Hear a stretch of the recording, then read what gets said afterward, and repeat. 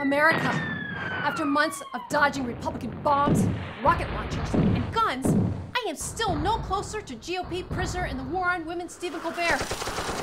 After I sent him radio frequencies and responded to his many secret coded messages to me, they silenced him for a whole week. So I think it's time we change tactics, America. Help me save Stephen Colbert this Columbus Day, October 8th, 2012. So he will finally be free, free to show his real love for liberal women everywhere. Until next time, Lipstick Liberal says, Mwah! I'm coming for you, Stephen.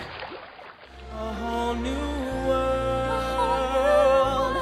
That's where we'll be. That's where we'll be. A thrilling chase. A wondrous place for you and Please tell me that worked.